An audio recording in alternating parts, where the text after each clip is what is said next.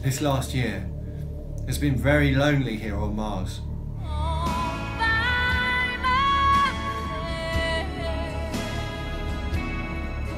I've been wondering if I'm all alone. I even thought I heard some mysterious sounds emanating from the vast craters and crevices and the eternal void of space. I need you to search for signs of life on the red planet. I have a feeling in my bones that life may have existed here once. You are going to become paleontologists and use new skills to find out if there really is life on Mars. Any evidence you do find needs to be carefully documented and categorized. Some of you will need to join Dr. Cooper out on the excavation site along with a team to document your findings. The rest of you will stay here and analyse the intriguing artifacts I have found which could provide evidence of alien ancient life.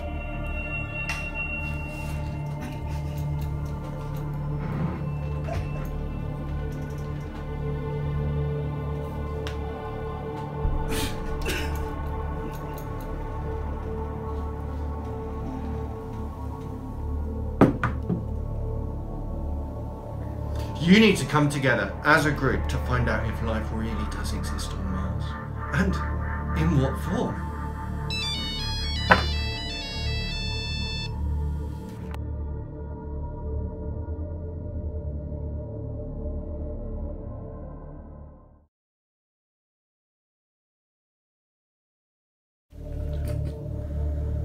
I've been growing potatoes in my own feces.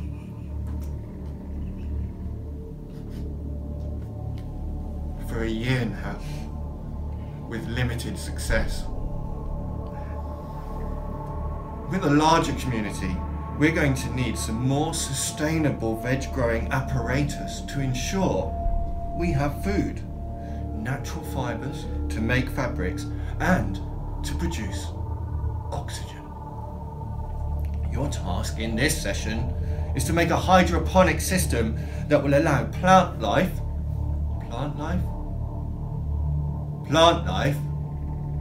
to flourish in the barren Martian wasteland.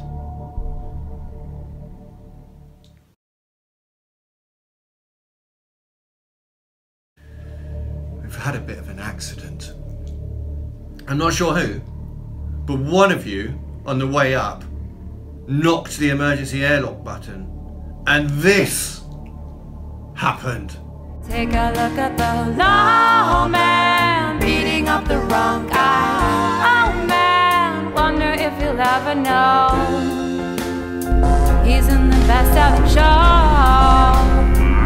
Is there life on Mars?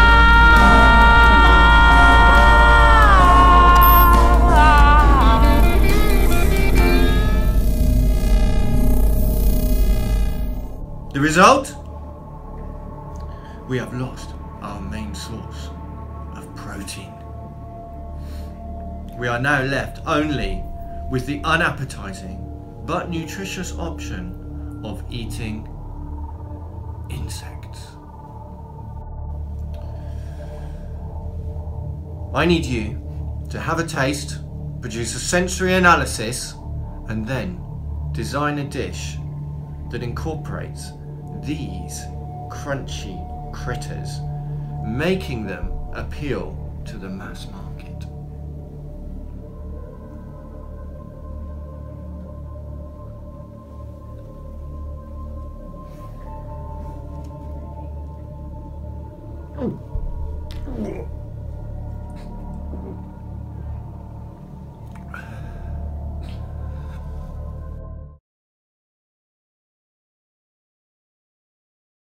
One thing I've noticed about living here on Mars is that the weaker gravity means you can do some totally rad tricks.